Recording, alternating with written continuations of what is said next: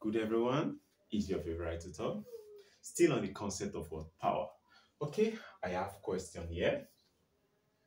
It says a pump is used to raise water from a depth of 20 meters to fill a reservoir of volume 1,800 meter cube in 5 hours.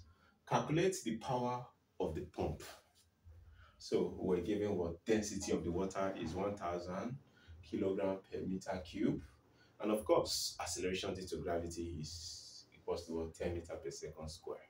All right, let us solve this. Solution. First thing we do, we bring out the parameters. So, therefore, a pump is used to raise water from a depth. Okay, this depth, we take the height that is from the pump to the water reservoir. So, therefore, the height is equals to the what? The depth, which is what? 20 meters. And the volume of the reservoir is what? 1,800 meter cube. The time taken is what? 5 hours. And we're trying to calculate the power, density of the water, density is equals to what? 1,000 kilogram per meter what? Cube. Okay, these are the parameters we're given from the question. Now that we have the parameters, we are going to check if these parameters are in their respective units. So height, unit of height is what? Meter, this is correct. The unit of volume is meter cube, this is correct. The unit of what? Time, 5 hours. The unit of time is what? Seconds. So therefore we convert 5 hours to what? Seconds. So therefore this is equals to from this time right here, we ought to know that 303,600 seconds is equals to what? 1 hour. So therefore, 3,600 seconds times what? 5 is equals to what? This is equals to 18,000 seconds. So our time right here is what? 18,000 seconds. Okay, then the density of the water is 1,000 kilograms per meter cube. All right, let us solve. We are using the equation of what? Power, which is what? mgh over what? Time. And then we are looking for the quantity of power. Okay, from this equation that we have here, mass, we don't have mass, but we have density. We don't have mass, but we have what? Density. We know that density is equal to what? Mass over what?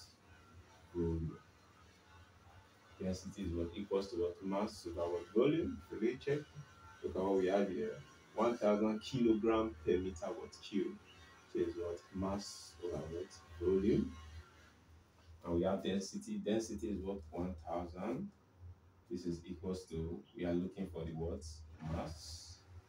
And over volume. Volume is what? 1,800 meter cube.